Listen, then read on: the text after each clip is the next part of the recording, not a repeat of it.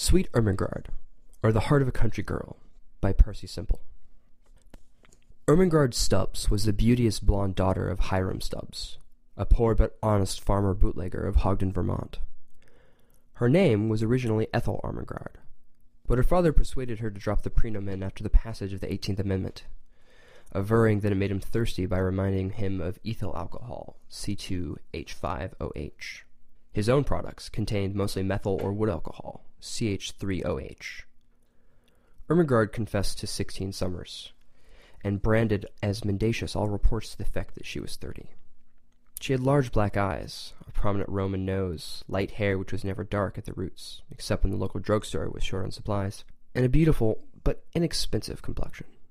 She was about 5 foot 3.33 inches tall, weighed 115.47 pounds on her father's copy scales, also off them, and was adjudged most lovely by all the village swains who admired her father's farm and liked his liquid crops. Ermengarde's hand was sought in matrimony by two ardent lovers. Squire Hardman, who had a mortgage on his old home, was very rich and elderly. He was dark and cruelly handsome, and always rode horseback and carried a riding crop. Long had he sought the radiant Ermengarde, and now his ardor was fanned to a fever heat by a secret known to him alone, for upon the humble acres of Farmer Stubbs he discovered a vein of rich gold. "Aha," said he, "I will win the maiden ere her parent knows of his unexpected wealth, and join to my fortune a greater fortune still." And so he began to call twice a week instead of once as before. But alas for the sinister designs of a villain! Squire Hardman was not the only suitor for the fair one. Close by the village dwelt another, the handsome Jack Manley, whose curly yellow hair had won the sweet Ermengarde's affection when both were toddling youngsters at the village school. Jack had long been too bashful to declare his passion, but one day while strolling along a shady lane by the old mill with Ermengarde, he found the courage to utter what was within his heart. "O light of my life," said he, "my soul is so overburdened that I must speak. Ermengarde, my ideal," he pronounced it, ideal. "Life has become an empty thing without you. Beloved of my spirit, behold a supplicant kneeling in the dust before thee. Ermengarde, O Ermengarde, raise me to a heaven of joy and say that you will some day be mine. It is true that I am poor, but have I not youth and strength to fight my way to fame? This can I only do for you, dear Ermengarde, my only, my most precious." But here he paused to wipe his eyes and mop his brow, and the fair responded, "Jack, my angel, at last. I mean, this is so unexpected and quite unprecedented. I had never dreamed that you entertained sentiments of affection in connection with one so lowly as Farmer Stubbs' child, for I am still but a child. Such is your natural nobility that I thought, that you would be blind to such slight charms as I possess, that you would seek your fortune in the great city where meeting and wedding one of those most comely damsels whose splendor we observe in fashion books. But Jack, since it is really I who you adore, let us waive all needless circumlocution. Jack, my darling, my heart has long been susceptible to your manly graces. I cherish an affection for thee. Consider me thy own, and be sure to buy the ring at Perkins' hardware store, where they have the nice imitation diamonds in the window. Ermengarde, my love, Jack, my precious, my darling, my own, my God." Curtain. Chapter 2. And the villain still pursued her. But these tender passages, sacred though their fervor, did not pass unobserved by profane eyes, for crouched in the bushes and gritting his teeth was this dastardly Squire Hardman. When the lovers had finally strolled away, he leapt out into the lane, viciously twirling his mustache and riding crop, and kicking an unquestionably innocent cat who was also out strolling. "Curses," he cried. "Hardman, not the cat. I am foiled in my plot to get the farm and the girl. But Jack Manley shall never succeed. I am a man of power, and we shall see." Thereupon he repaired to the humble Stubbs' cottage, where he found the fond father and the still seller washing bottles under the supervision of the gentle wife and mother, Hannah Stubbs. Coming directly to the point, the villain spoke. "Farmer Stubbs, I cherish a tender affection of long standing for your lovely offspring, Ethel Ermengarde. I am consumed with love, and wish her hand in matrimony. Always a man of few words, I shall not descend to euphemism. Give me the girl, I will foreclose the mortgage and take the old home." "But, sir," pleaded the distracted Stubbs, while his stricken spouse merely glowered, I am sure the child's affection are elsewhere placed." "She must be mine," sternly snapped the sinister squire. "I will make her love me. None shall resist my will. Either she must become my wife, or the old homestead goes." And with a sneer and flick of his riding crop, Squire Hardman strode out into the night. Scarce had he departed, when there entered by the back door the radiant lovers, eager to tell the senior Stubbses of their new-found happiness. Imagine the universal consternation which reigned when all was known. Tears flowed like white ale, till suddenly Jack remembers that he was the hero and raised his head, declaiming in appropriately virile accents, "Never shall the fair Ermengarde be offered up to this beast as a sacrifice while I live. I shall protect her. She is mine, mine, mine, and then some. Fear not, dear father and mother-to-be, I will defend you all. You shall have the old farm still." Adverb, not noun, although Jack was by no means out of sympathy for Stubbs' kind of farm produce. "And I shall lead to the altar the beauteous Ermengarde, loveliest of her sex, to perdition with the cruel squire and his ill-gotten gold. The right shall always win, and the hero is always in the right. I will go to the great city, and there make a fortune to save you all ere the mortgage fall due. Farewell, my love. I leave you now in tears, but I shall return to pay off the mortgage and claim you as my bride." "Jack, my protector! Ermie, my sweet roll! Dearest! Darling! Don't forget the ring at Perkins. Oh. Ah." Curtain. Chapter 3. A Dastardly Act. But the resourceful Squire Hardman was not so easily to be foiled. Close by the village lay a disreputable settlement of unkempt shacks, populated by a shiftless scum who lived by thieving and other odd jobs. Here the devilish villain secured 2 accomplices, ill-favored fellows who were very clearly no gentlemen.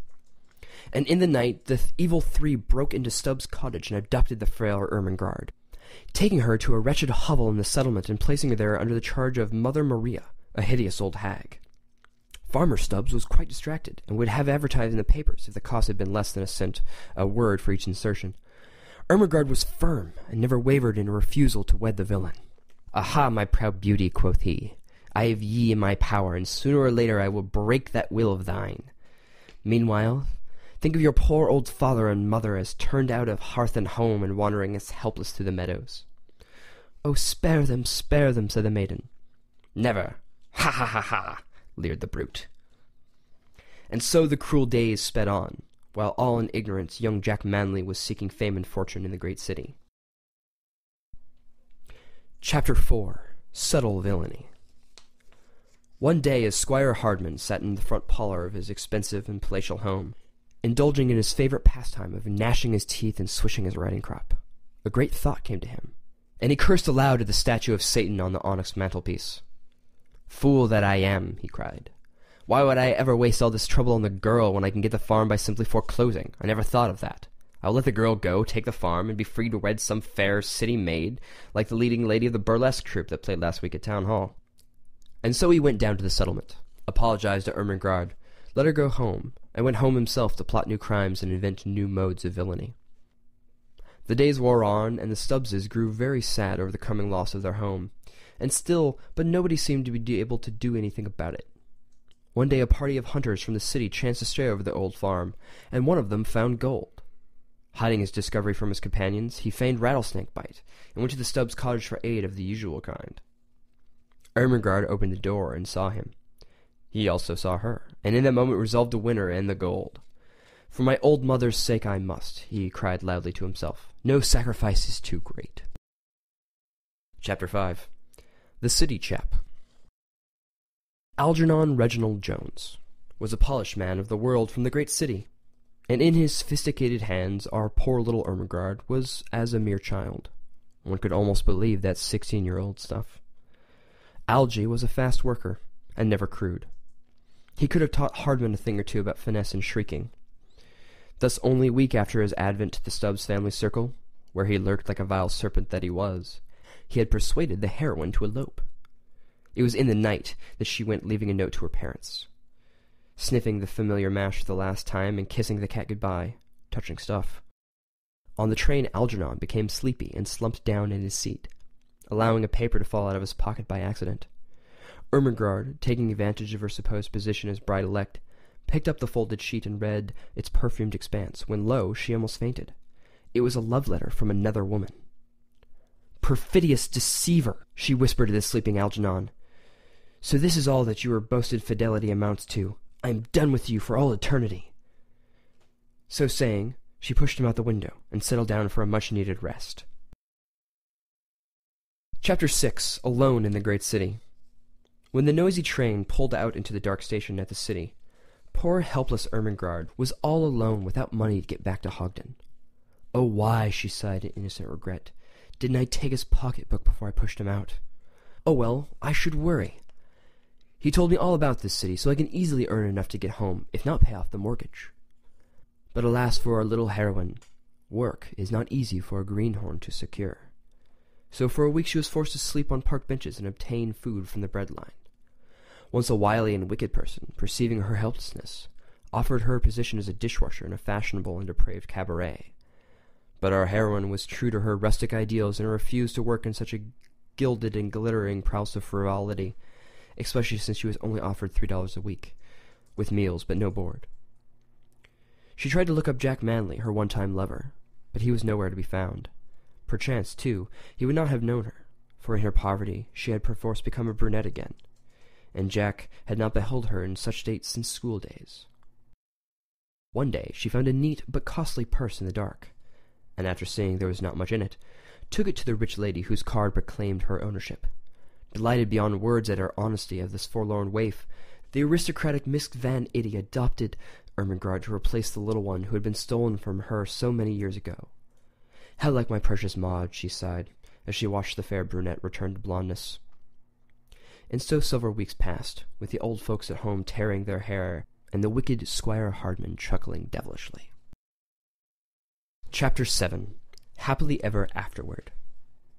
One day, the wealthy heiress Ermengarde S. Van Itty hired a new second assistant chauffeur.